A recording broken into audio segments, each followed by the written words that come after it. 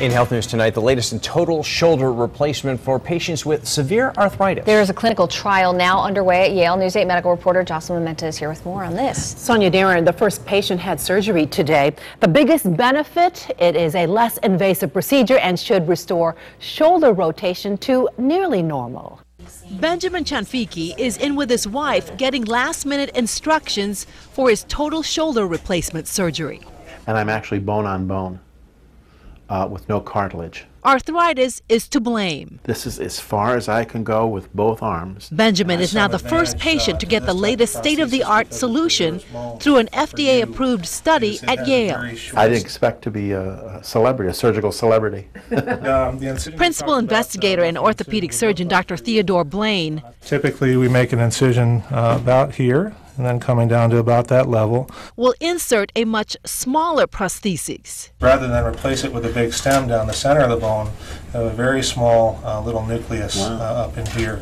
It's the Simplicity nucleus. We see this small metal component that goes into the bone.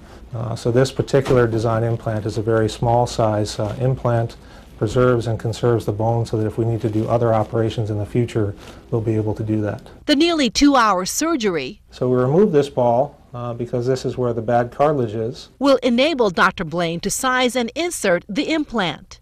We can see again how very little of the bone we've had to remove in the humerus to do this replacement. The goal is to restore Benjamin's left shoulder back to normal as possible. Well, for me, just to be able to get range of motion back, to do things in my business, which is baking and rolling out products and of that nature. But there are people who will not benefit.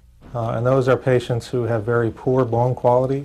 Because this is a smaller size implant, it really needs to have good bone quality to insert into to have a stable fixation.